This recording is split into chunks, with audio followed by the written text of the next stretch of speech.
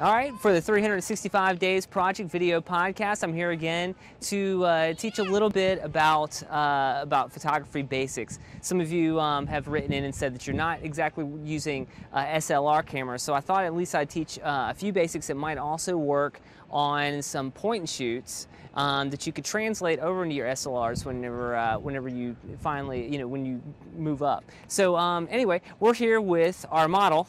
This is a self-proclaimed sexiest man I've ever worked with, and I guess, yeah, you want to, yeah? Sexiest man, self-proclaimed, that would be me. He's also one of our production assistants. He's filmed a few of our tutorials. This is Nick St. Julian. So what we're going to do, I'm going to teach you, there's several ways to control exposure, and the one I'm going to teach you today is through Aperture. Now, Aperture is the iris that allows light to come in. It can be small or it can be wide open. Now, the bigger the number, the smaller the iris is, and the smaller the number, the bigger the iris is. I'm going to teach you the difference between two of them. Today we're going to shoot on Aperture priority mode. Sometimes it's marked on your camera as AV.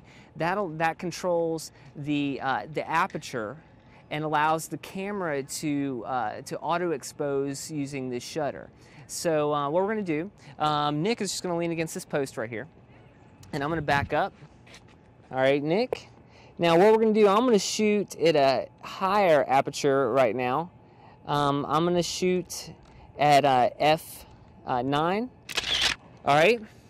Now, if we'll look at the picture here on screen, you'll notice that that a lot of it's in focus. You'll see the background of him is in focus, and you see that he is in focus. Him more than the background, but you can still see that it's pretty sharp throughout. This is what's called depth of field. Depth of field is the amount of acceptable sharpness within a given range. So between here in the background, we had what's called a wide depth of field. Now, that happens whenever you have a small aperture. Now we're going to open it up to about f2.0. All right.